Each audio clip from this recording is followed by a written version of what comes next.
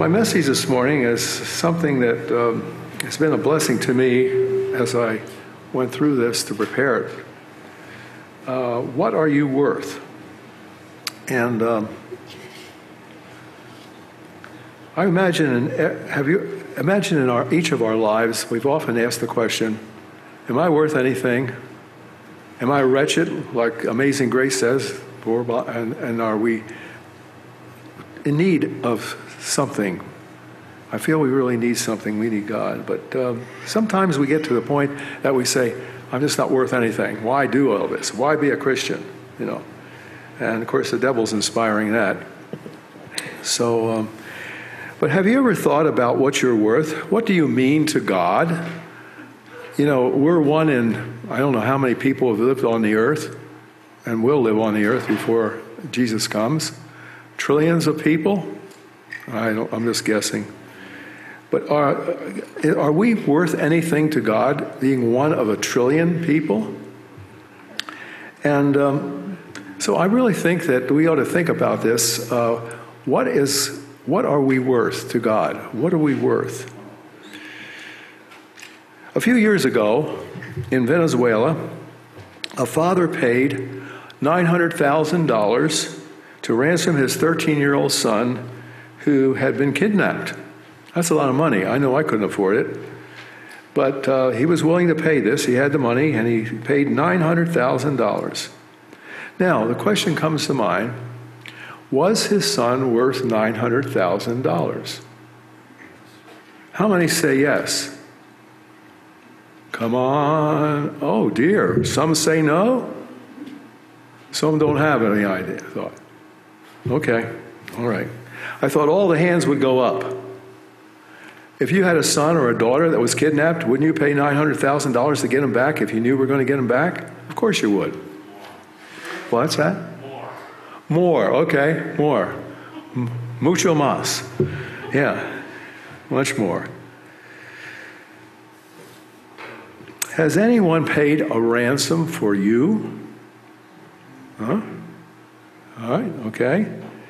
Of course it has. And Jesus sacrificed his life for you. He's paid a ransom for you on Calvary.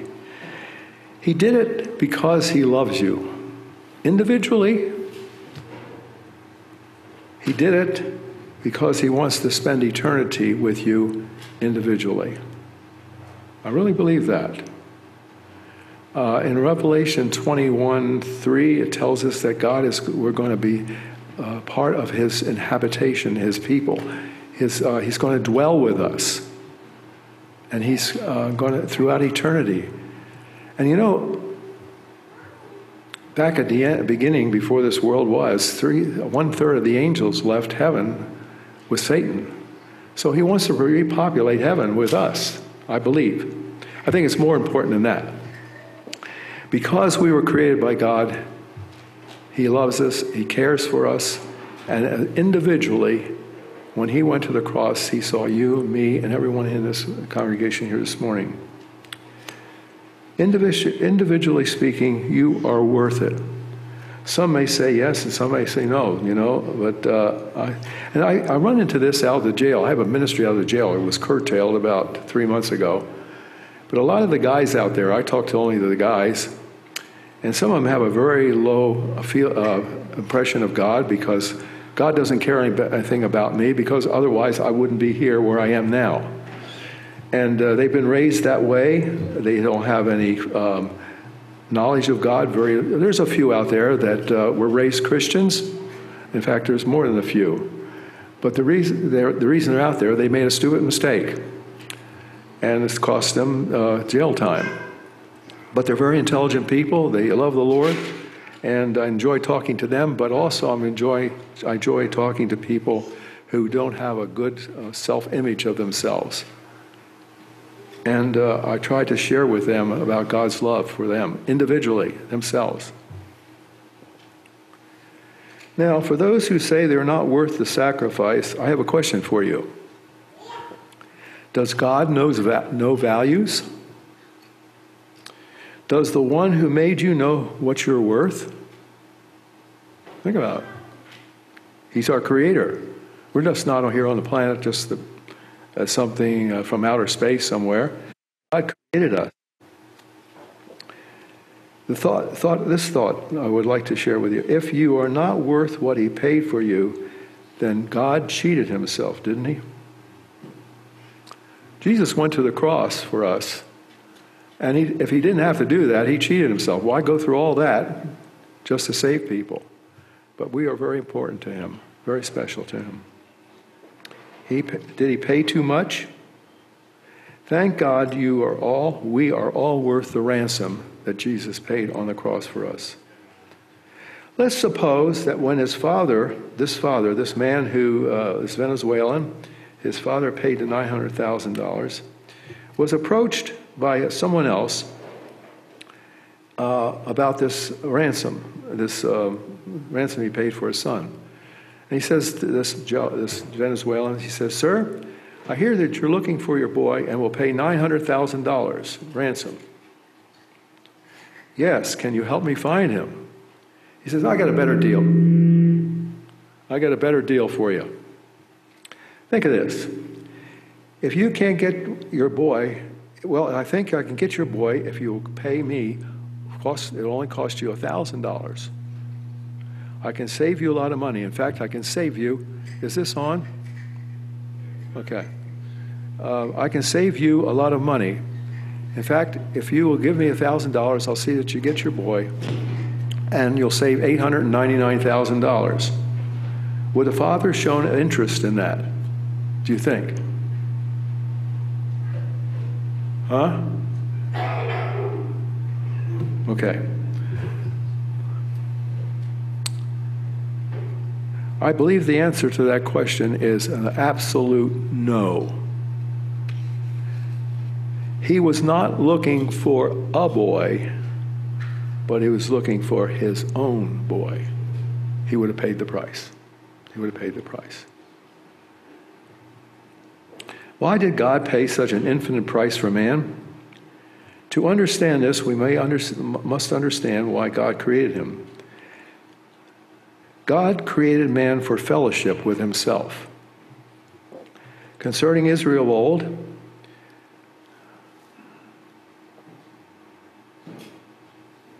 thank you, Paul, it worked. I'm not used to using this, okay? In Isaiah 43:21, the prophet says, "This people I have formed for myself." This is God speaking. "This people I have formed for myself. They shall declare my praise." And Psalm 149:4, "The Lord takes pleasure in his people. He will beautify the humble with salvation." Friends, brothers and sisters here this morning, you are unique. Each one of you individually. God needed only one like you. We're all different.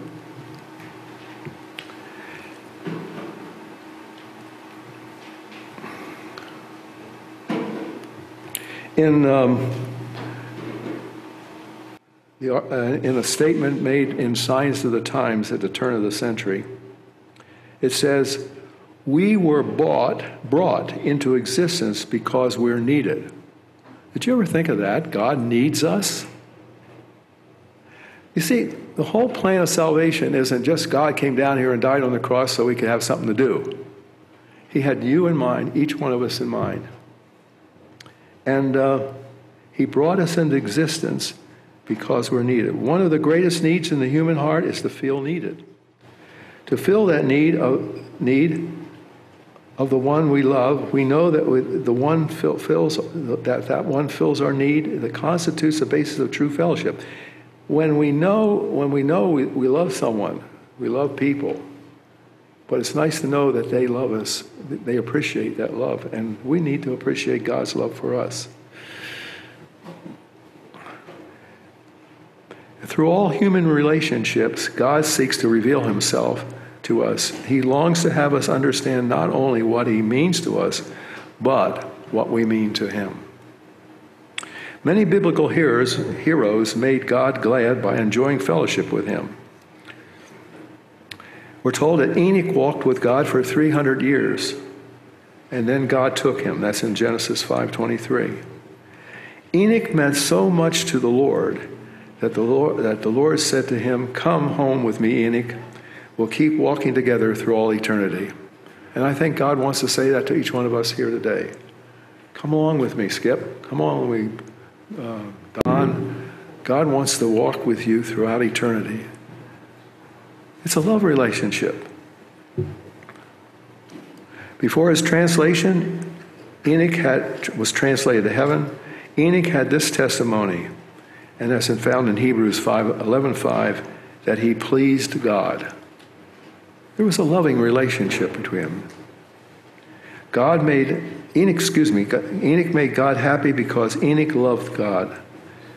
And you know, we're told in the book Christ's Object Lessons, this is interesting, that there are Enochs walking on this earth today.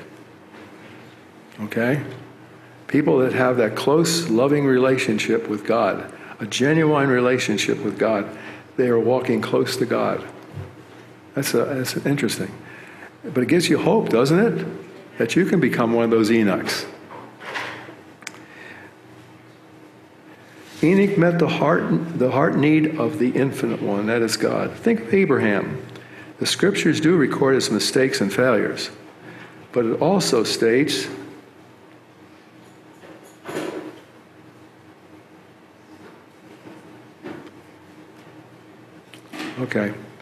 it also states that in James 2:23 that he was called a friend of God. Abraham was called a friend of God, even though he made mistakes. He even made some serious mistakes, but he was called a friend of God. Who called Abraham that? The Lord himself. That's where I want to be right now.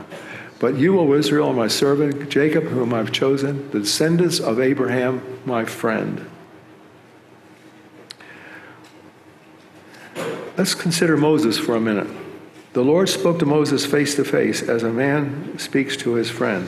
And that's found in Exodus. Then Moses pleaded with the Lord his God and said, "Lord, why does your wrath burn hot against your people, whom you have brought out of the land of Egypt with great power and with a mighty hand?" This friendship developed during Moses' years of solitude as a shepherd in Midian and continued throughout his 40 years as visible leader of Israel. Remember, Moses in the mount, shut in with God here in the closest communion, when he was in the mount with the God. Here the Lord reveals to Moses the plans for a sanctuary on earth, a miniature model of the heavenly temple. And if you read in Exodus 25-40, which we're not going to do this morning, you'll find out how he established the sanctuary and how God led him to establish the sanctuary. In John, the 15th chapter, I don't have this scripture on the board here, but in John 15:14 and 15, Jesus said, "You are my friends if you do whatever I command you. No longer do I call you servants, for a servant does not know what his master is doing. But I have called you friends, for the things I heard from my Father I have made known to you." So Jesus is our friend. He calls us his friends. You know, there's a special relationship going here. It's not just a relationship. It's a friendship relationship, a loving relationship, a relationship that's genuine.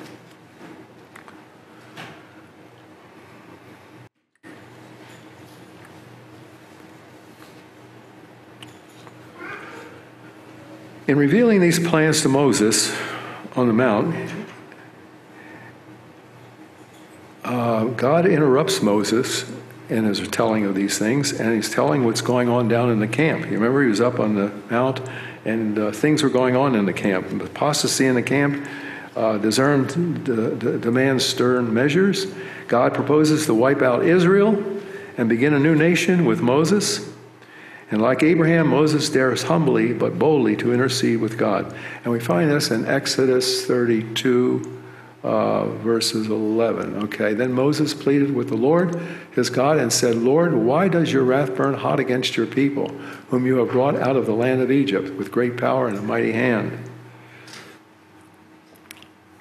Why should the Egyptians speak and say, he brought me them out to harm them, to kill them in the mountains, to consume them in the face of the earth. Turn your fierce wrath and relent from this harm to your people. Remember Abraham, Isaac, and Israel, your servants, to whom you swore by your own self, and said to them, I will multiply your descendants as the stars of heaven. All the land that I've spoken to you of I give to your descendants, and they shall inherit forever.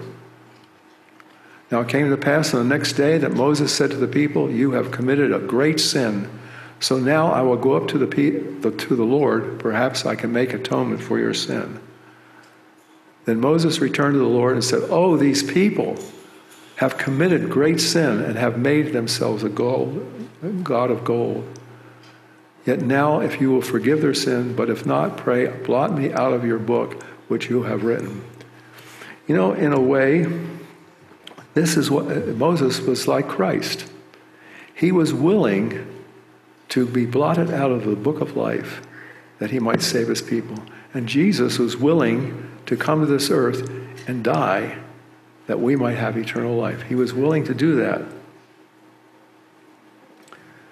And I just think it's so beautiful when we think that Moses was in this a type of Christ there.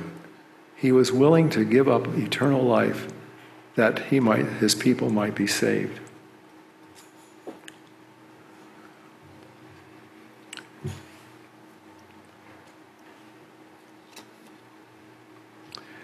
I believe that Moses' pleas echoed the deepest yearnings of God he loved. So God and Moses come to united understanding and agreement is concerned towards Israel's future. Where do you fit into this picture? God has formed you too to be his friend.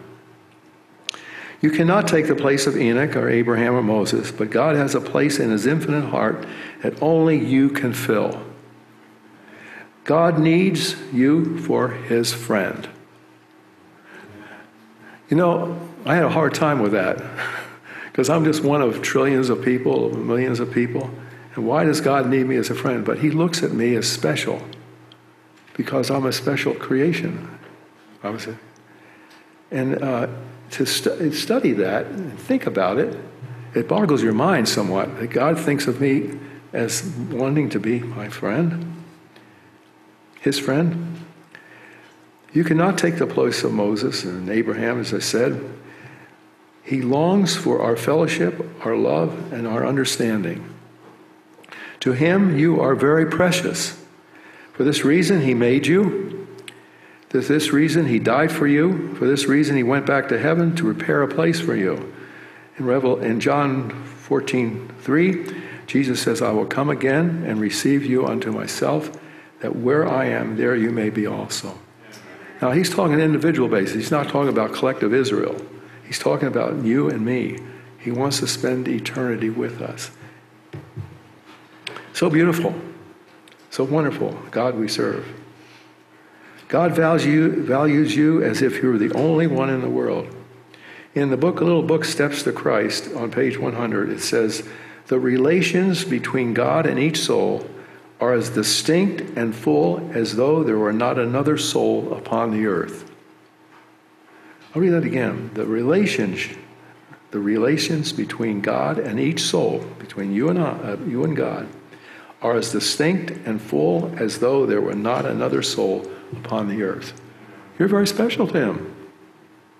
I'm special to him.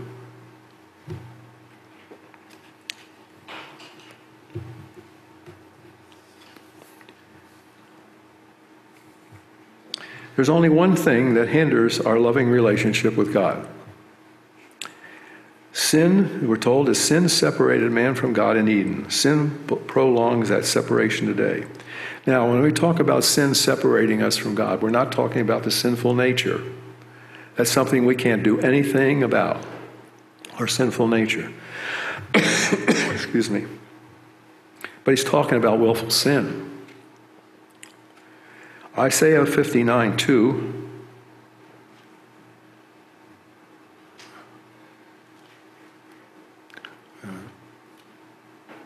Okay, I didn't have that one on. Okay. As I said, I don't know how to use this very well. Okay. Isaiah 59:2 says, "But your iniquities have separated you from God." Since sin makes a separation between God and he loves, and God and those he loves, God hates sin. He cannot tolerate it. He cannot live with it. He loves the sinner, but hates the sin. That's why he wants to get rid of sin in our lives. God must eradicate sin, but how can he do it without destroying those infected with sin? He could come down and go, "You're all done. You've sinned. You're done with. You're destroyed." No, he doesn't want to do that. This in the sanctuary that God provided for his people, he reveals his wonderful plan to solve the sin problem. He provides a plan on how to destroy sin without destroying those he loves, and how to save sinners without perpetuating sin. It's an expensive plan. It has already cost heaven long ages of sorrow and pain. But you are so valuable to Christ, but you are also so valuable to Christ that he would have paid the entire ransom just to save you alone. Now, there's something I was reading the other night in Desire of Ages. If you have that book, read it, please. It's beautiful. On page 131, it says something, and I don't know if you ever read this before, but in three places in Desire of Ages, it says that Jesus took a risk in coming to this earth and dying for us, and living for us and dying. He took a risk. And she elaborates on this in another place, that he could have lost the battle with evil.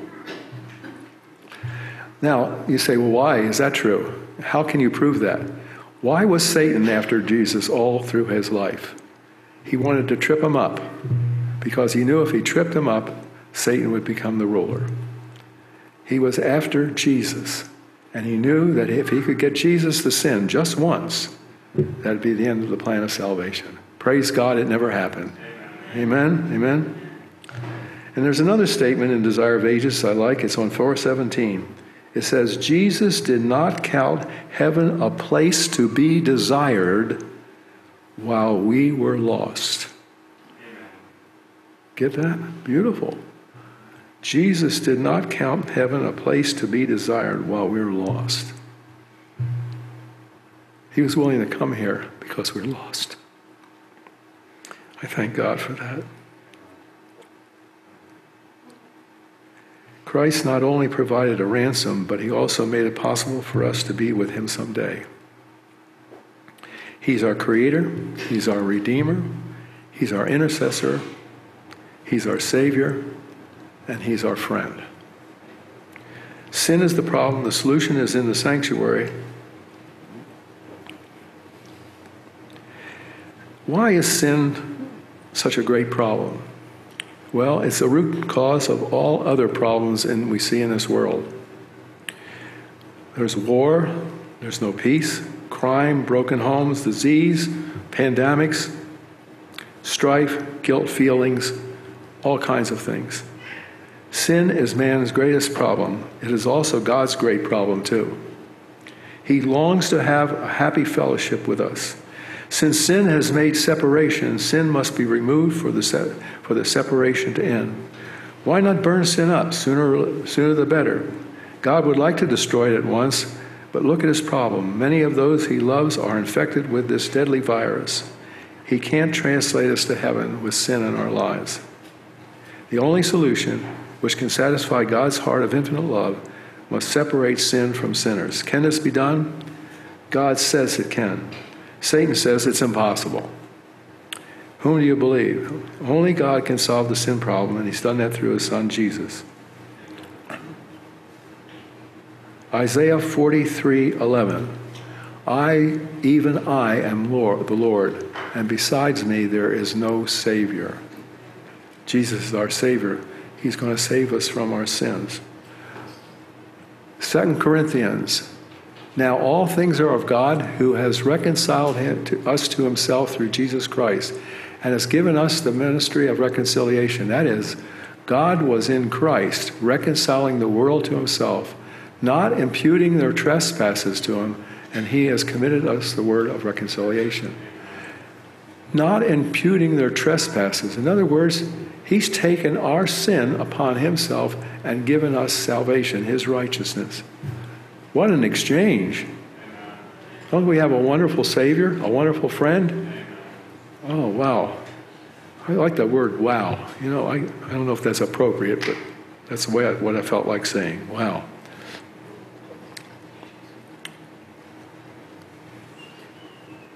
In 1 John 3:5, and you know that he was manifest to take away our sins, and in him there's no sin. In the sanctuary, this is portrayed through the sanctuary service. I won't go into that this morning because that's a long topic, but in the sanctuary, this plan of salvation is shown to us. It's a model of this plan of salvation. The center of the plan of salvation is God's temple in heaven. Jeremiah 17:12. Okay, let's go back. Jeremiah 17:12 says, "A glorious high throne from the beginning is the place of our sanctuary." Jeremiah 17:12. The Lord is, Psalm 11:4, "The Lord is in his holy temple. The Lord's throne is in heaven." The Lord has enlisted the angels of heaven to help solve the sin problem. Hebrews 1:14, "Are they not all ministering spirits sent forth to minister to those who will inherit salvation?" Brothers and sisters, the sin problem has been solved in each of our lives through Jesus Christ, our wonderful Savior. He's our Redeemer, he's our friend. Jesus took our sin, gave us his righteousness, and now we're saved through him, through the wonderful love of Jesus. To the temple, God's people have turned their eyes, poured out their prayers and hope. David sings, "I will worship toward your holy temple and praise your holy name for your loving kindness and your truth." Psalm 138, 2 and 3. In Psalm 18:6, "In my distress I call upon the Lord and cried out to my God. He heard my voice from his temple, and cry came before him, even to his ears."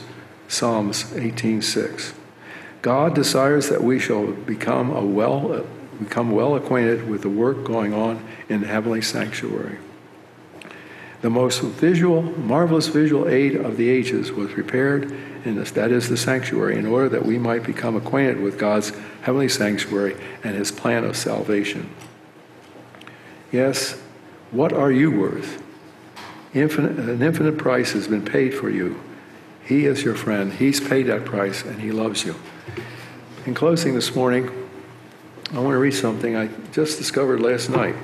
It's a little book called Steps to Christ. You ever heard of it? It's the last two paragraphs in the book itself. The chapter is called Rejoicing in the Lord. Now I'm going back another paragraph. Then the redeemed, now this is the redeemed that reached the heavenly kingdom.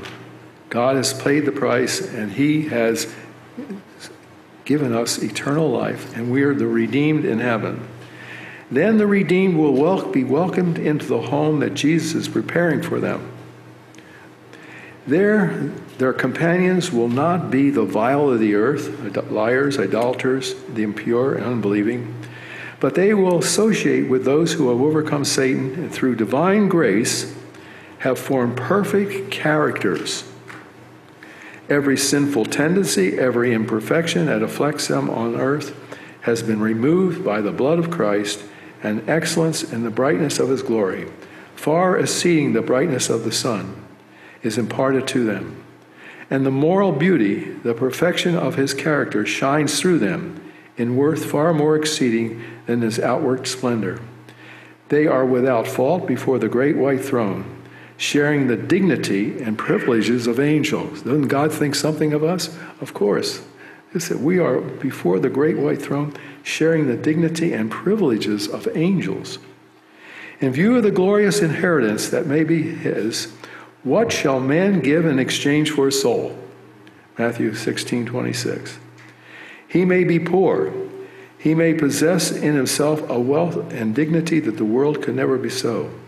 The soul redeemed and cleansed from sin, with all its noble powers dedicated to the service of God, is of surpassing worth, and there is a joy in heaven in the presence of God and the holy angels over one soul redeemed, a joy that is expressed in songs in heaven of holy triumph. Wow. Well, that's the end of my message this morning, but I hope it was a blessing. But I know it was a blessing in going and preparing this, because I sometimes wonder, am I worth it? You all have had that experience, but you are. Jesus paid an infinite price for our salvation. He took a risk when he came to this earth. And if there's only one person need to be saved, he would have left heaven to do that. We're worth it. We're worth it to God. And he loves us, and he cares for us. And I'm looking forward to the day when Jesus comes, when we spend eternity with him in that earth made new. There's a song I want to read. We got time here. One little part here. I referred to it a while ago. But Revelation 21. You know, I'll tell you something else. When I was canvassing, I was a literature evangelist for a while, then I spent most of my time in leadership. Was a pastor for a while too. But when I was canvassing with other people, teaching them how to sell books and leave the message in the home, I sometimes come home just kind of discouraged. You know, is this all worth all this, you know? Getting doors slammed in your face once in a while. Not often, but once in a while. And you know what I do? I'll suggest this to you.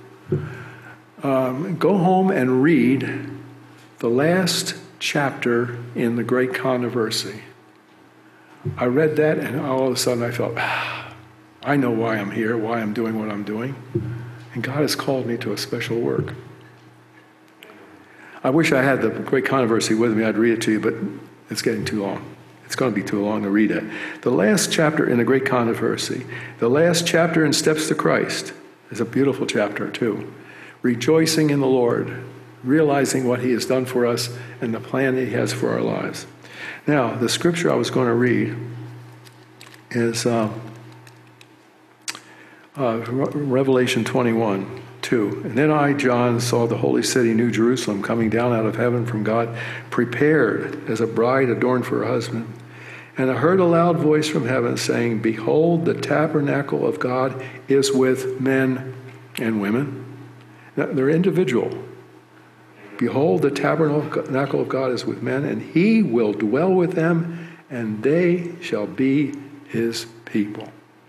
God himself will be with them and be their God. Yes, we are very special to God. The ransom he paid, it was well worth it. And I'm so thankful that he did pay that price, because this gives me an opportunity. Well, more than that, it's a gift. God has given us a gift, and that is salvation through his Son, Jesus Christ. And if we accept that gift, we'll have eternity. All we have to do is believe in the Lord Jesus Christ and we'll be saved. The Bible tells us that. And then he works in our lives to change us. Oh, well.